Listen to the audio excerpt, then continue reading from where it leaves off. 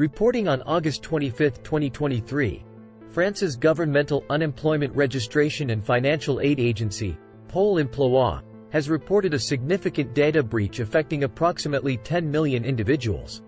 The breach was linked to a violation of the information system of one of Pôle emploi's providers.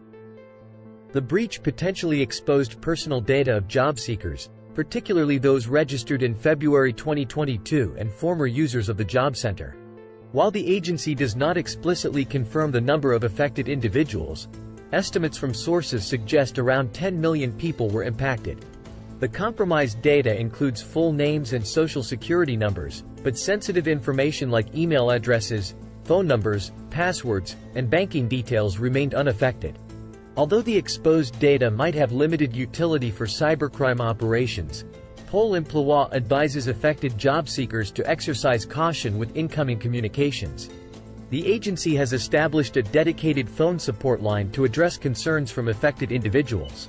Pôle emploi assures that its financial aid programs remain unaffected by the breach, and job seekers can continue to access the agency's online employment portal with confidence. The agency is actively working to secure the data of job seekers and is implementing additional protective measures to prevent similar incidents in the future.